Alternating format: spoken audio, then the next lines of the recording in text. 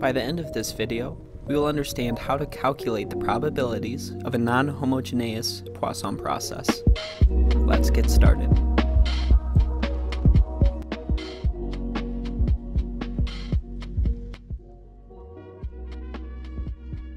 A Poisson process has the rate function lambda of t equal to 1.5 times t.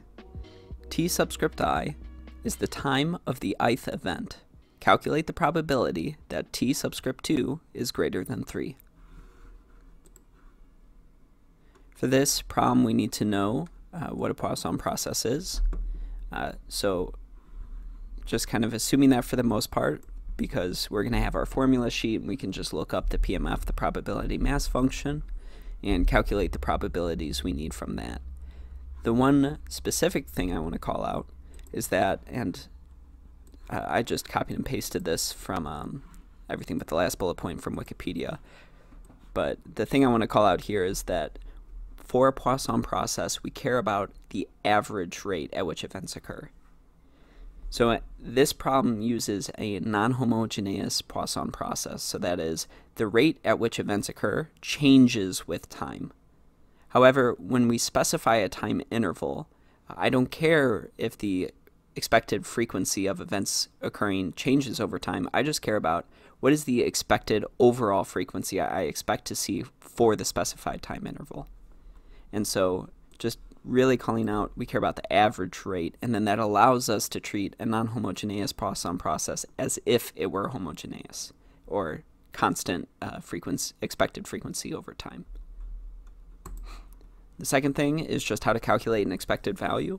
And since we're all familiar with calculating expected values of probability distributions, you can think of it as doing the same thing, but where the probability is equal weighting to all observations. So when you just want to calculate an average value, you just give a weight equivalent to 1 divided by the total range of all the values you're potentially considering, assuming it's not infinite. So moving on to the calculations, those are just the two main bullet points you need to know going into this problem. So first off, we can say, well, what's the probability that the time until the second event is greater than 3? That is the same as saying, well, what if exactly 0 or exactly 1 events occur in the first 3 units of time, right? Because if 0 events occur in the first 3 units of time, I don't know when the first, second, third, any of those events occur, except for I know that it occurred after 3 seconds, because I know there were exactly 0 events in the first 3 units of time. And then same thing goes for 1. When we plug that in, we're saying exactly 1 event occurred, and so I know that the second event did not occur until sometime after 3, which is enough for us to do this calculation. So with that, we also know it follows a Poisson process with some unknown lambda. We're going to be figuring that out. But then I can just plug and chug into that PMF. So here, that the PMF is the lambda, the average expected frequency, to the power of the number of events of interest, multiplied by e to the negative lambda, all divided by the number of events factorial.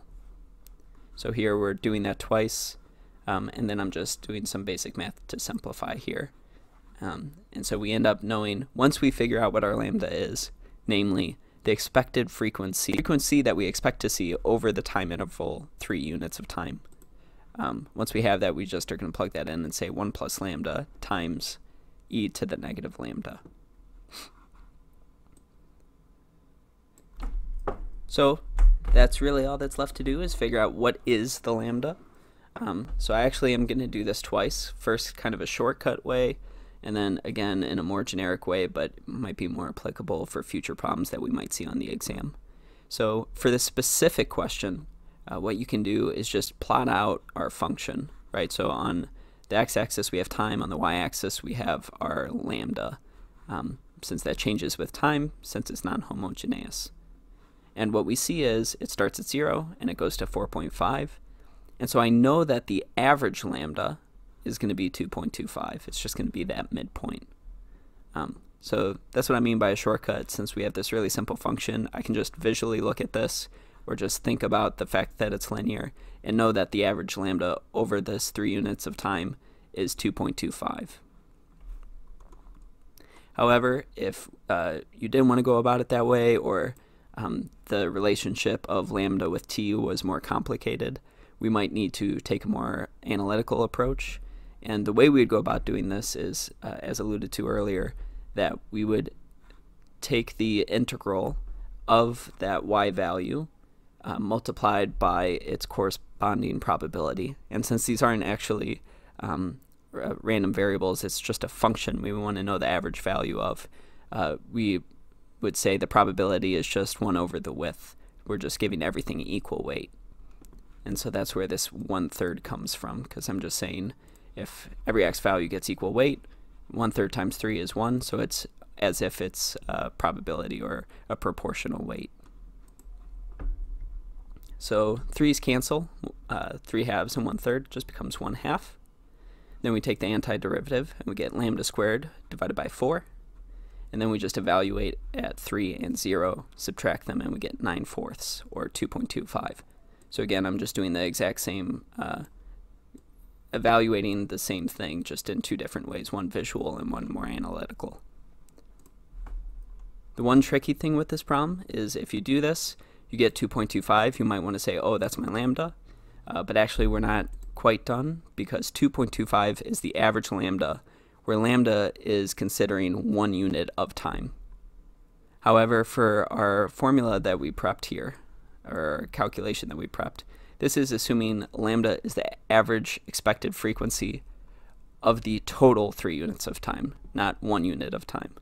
And since that's the case, we just need to multiply this by 3. So that's how we end up getting our 6.75, because it's the average frequency for 1 unit of time, but there's 3 total units of time, so we multiply by 3. Doing that, we just reference back to what we prepped earlier, and plug and chug. So 1 plus 6.75 times e to the negative 6.75 equals 0.009. Scrolling up, we see that answer corresponds to A. So that's our final solution. Thanks again for watching, and if you enjoy these videos or find them helpful, please consider subscribing. Catch you next time.